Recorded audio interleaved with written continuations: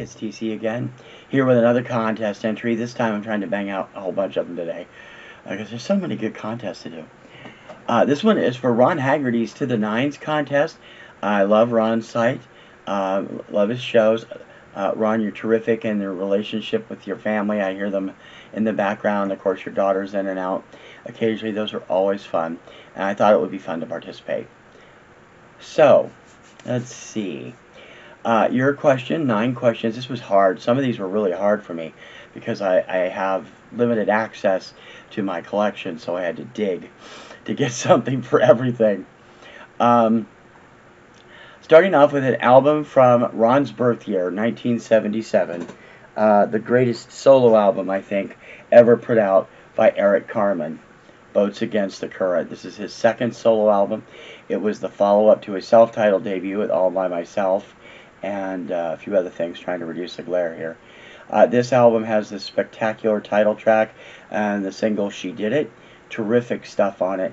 I am a huge Eric Carmen fan. I'm missing one album from my collection I've still got to pick up, but he is terrific, and I'm hoping that I will eventually get all of his stuff because I love his voice. So my album from your birth year, 1977, was Eric Carmen's Boats Against the Current. Came out, I believe, in October. A 9th album from a band. Well, I cheated a little bit on this. I decided to eliminate live albums, greatest hits albums, or counting only studio albums for the most part. And that is why I picked this one. This is the new album, the most recent album from Hanson, String Theory. This is their 9th album. I'll get it up on camera a little bit better without the glare. String Theory is a 2 CD set. It's actually a concept album going through a life using some of their previous hits and a bunch of new material, all strung together with a 40-piece symphony orchestra performed live. We had the pleasure of seeing it at the Orpheum Theater here in Boston in the fall of 2018 or spring of 2019. I forget the date. It was stupendous. I've seen my boys in concert 4 times. That was one of them, and String Theory is amazing. It does have quite a few of their hits on it, with all new arrangements done for the symphony. It is terrific, and it is their 9th studio album, Hanson and String Theory, from 2018. Had to cheat with the CD, sorry about that. A 9-minute song. This killed me, because I'm not into a lot of the bands that produce longer songs. It was very difficult. Even Dawn of Summer, I had trouble finding a 9-minute song. But thankfully, my greatest hits, The Best of Kansas, features their 9-minute and 6-second opus, Song for America. It's also from one of their earlier albums. I've forgotten which one. Love Kansas. Don't have any of the other albums. I've only collected greatest hits here because all my favorite songs are here. Had the pleasure of seeing them in concert in the summer of '79. They were magnificent, and always will be one of my favorite bands. And Song for America runs 9 minutes and 6 seconds. Kansas. 9-minute song. That was hard. A 9-song album. I'm surprised nobody else has picked what really is an obvious choice if you're a child of the 80s, because of the 9 songs on the album, I think 6 of them, maybe even 7 of them, were actually radio hits. Thriller, Michael Jackson, has 9 songs.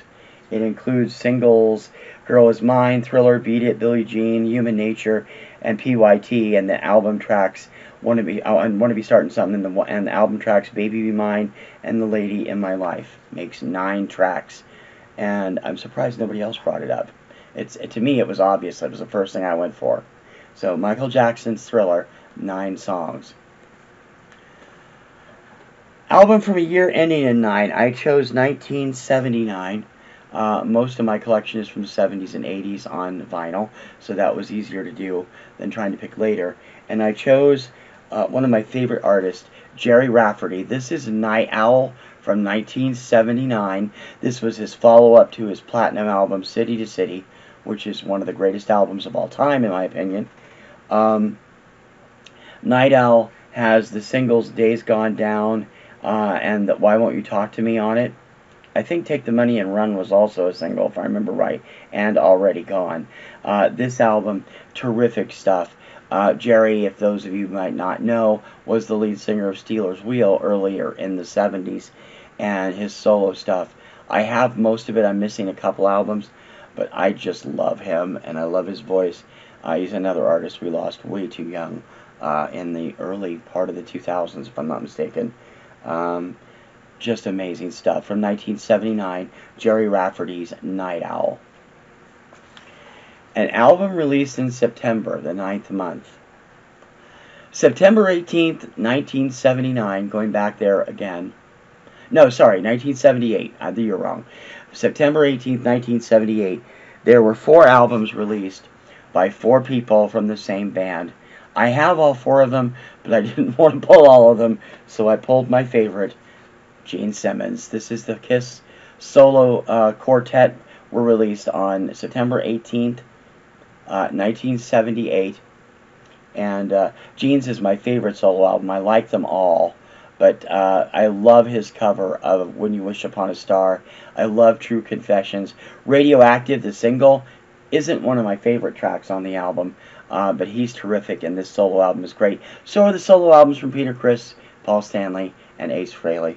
But I still like Gene's the best. From 1978, September 1978, Gene Simmons, Kiss. 90s album, back to CD. I was worried because I don't have access to my CDs right now. They're not in storage, they're just packed up, and I haven't got them out in my new area.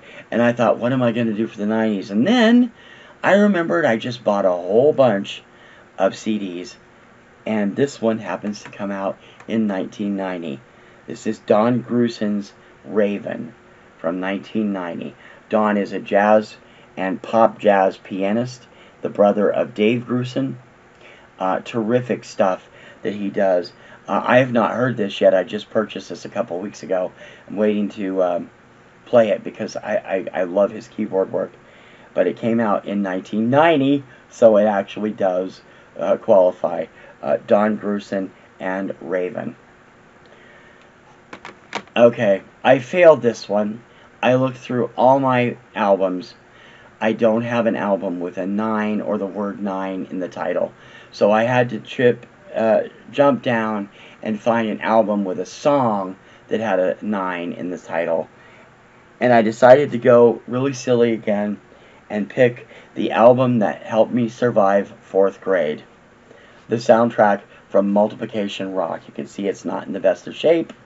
I know there was a new edition that came out for Record Store Day a year or so ago, which I'd love to get.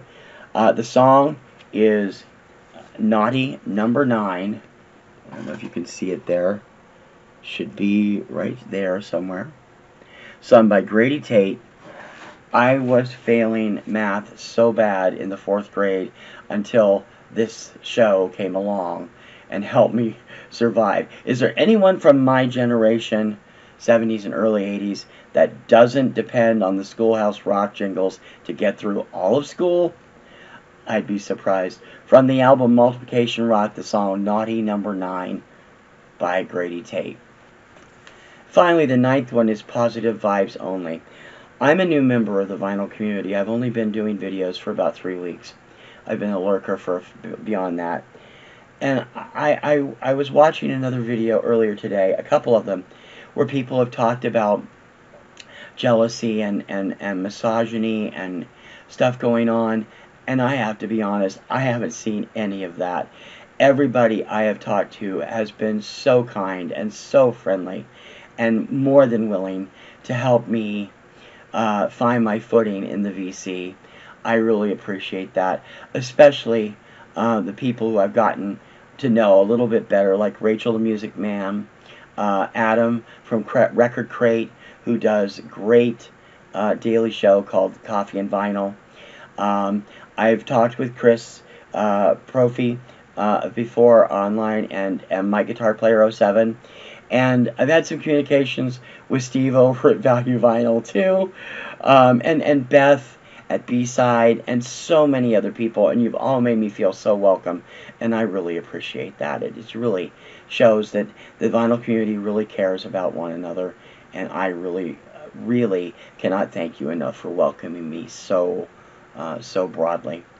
So, Ron, this is for your contest. I hope you like my entries. I tried to go off the wall where I could, and I'm glad that milestone has hit for you, and I can't wait to see other entries in your contest. And I hope you like my entry. So I'll see you all later. Bye-bye.